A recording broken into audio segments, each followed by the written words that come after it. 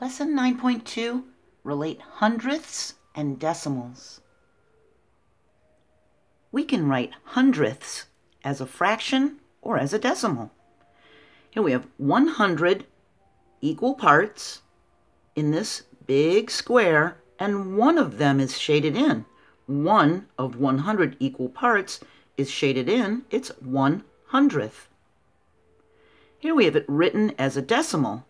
We can see our place values. We have our ones, our decimal point. We have 0/10ths.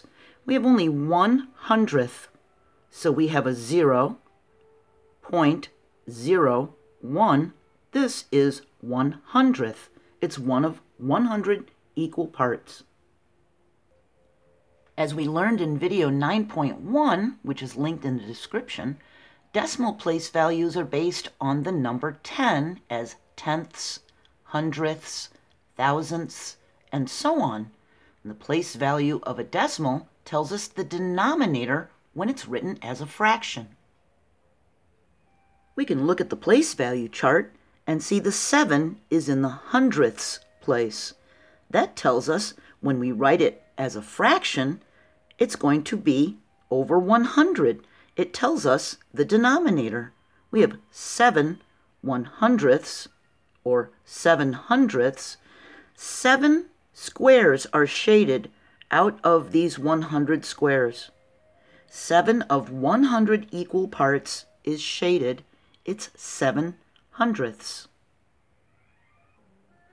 In this place value chart, we can see there's a 2 in the ones place, there's a 0 in the tenths place, and a 7 in the hundredths place.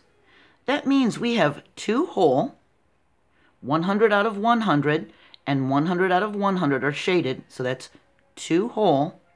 Then only 7 out of 100 are shaded here. We have 2 and 7/100ths. We have 2 and 7/100ths. We use a 0 as a placeholder in the tenths place, so we can write that there are 0/10ths and 7/100ths. Here we have a number line, and it goes from 0/100ths to 100/100ths. And we can look closely at this number line to see each hundredth. If we zoom in this area, it will look like this. We have 0/100ths, and we've zoomed in to see 20/100ths, which is right here. And we can see all the little tick marks in between. We have 5/100ths, 10/100ths, 15/100ths. This little mark right here is 1/100th. It's written as a decimal as a 0.01, and it's written as a fraction as 1/100th. See? So that would be 2/100ths, 3/100ths, 4/100ths, 5/100ths, and we can keep on going. We can see 0/100ths as 0 and a decimal point and a 00. 2, it goes up to 99/100ths as a 0, a decimal point, and a 99. And they represent the numbers between 0 and 1. Here we have same size models. This one's divided into 10 parts, and the other one's divided into 100 parts. And the same amount is shaded.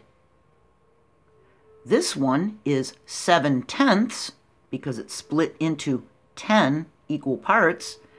And this one is 70/100ths. It's 10 times as many parts because the parts are smaller. We can see that this one bar right here in this model was split into 10 parts. 7/10ths is equal to 70/100ths. Here we have a place value chart, and we can see there's a 1 in the ones place, there's a 3 in the tenths place, and a 5 in the hundredths place. We have 1 and 35/100ths. We have 1 whole, that's the 1. Then we have 35 filled in, shaded in here out of 100. We can count by tens, 10, 20, 30, 31, 32, 33, 34, 35. There are 35 shaded out of 100. We have 1 and 35 hundredths. And the digit farthest to the right tells us the place value. See? The 5 is in the hundredths place. We know our denominator will be a 100. And we know that 35 were shaded out of the 100. The 1 whole means that 100 of the 100 areas here were shaded. Same numerator and denominator, so it equals 1 whole. So here we have 100, here we have 35 more. That's 135 are shaded in all. We could say we have 135 hundredths. That would be a fraction greater than 1. We could take out a 100 100ths and make it into a 1 whole and have 35 hundredths as the fraction part of the mixed number. For whole numbers, the digit farthest to the left tells us the place value. We can see this 2 is in the hundreds place. We know we have 234. For decimal place values, we use the digit farthest to the right. We know we have hundredths here. We have 234 and 5 hundredths. Remember, when we read a decimal, we read the decimal point as the word and. 234 and 5 hundredths. And to avoid mistaking a decimal's number place value or to remind us to look for a decimal point, we write a 0 in the ones place to the left of the decimal point as 0 and 0 hundredths, 0 and 1 hundredth, 0 and 2 hundredths, 0 and 3 hundredths, 0 and 4 hundredths, 0 and 5 hundredths, and so on. We can look at this number line to see the related mixed numbers and decimals. We have 3 and 0 hundredths. It's the whole number 3, and there is nothing in the hundredths or the tenths place. We have 3 and 10 hundredths. It's written as a 3, a decimal point, a 1 in the tenths place, and a 0 in the hundredths place. We need to locate the fraction, then write it as a decimal. We have 3 and 45 hundredths. And we look at our number line, we see the numerators 0, 10, 20, 30. Here's 40 hundredths. We have 3 and 40 hundredths as a decimal here. We need to find 3 and 45 hundredths. Well, here's 50, and 45 is in between 40 and 50. It must be right there. Now we need to write it as a decimal. We write our whole number 3, our decimal point, a 4 in the tenths place, and a 5 in the hundredths place. Now we need to find 3 and 14 hundredths. We can see here's 0 hundredths, 10 hundredths, 20 hundredths. It's going to be in between the 10 hundredths and the 20 hundredths. This must be 15 hundredths.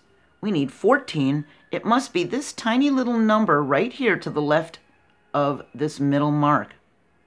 That would be 10, 11, 12, 13, 14. It would be right there. Now we need to write it as a decimal.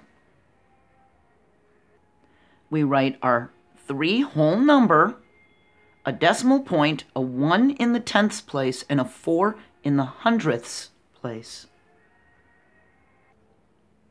We need to write the fraction or mixed number and the decimal shown by the model. When we look at this model, we know there's 100 in all. We can count by tens.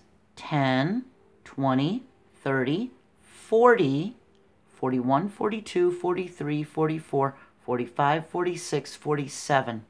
47 of these parts are shaded out of 100. We can write that as a fraction. That's 47 hundredths. We can write it as a decimal.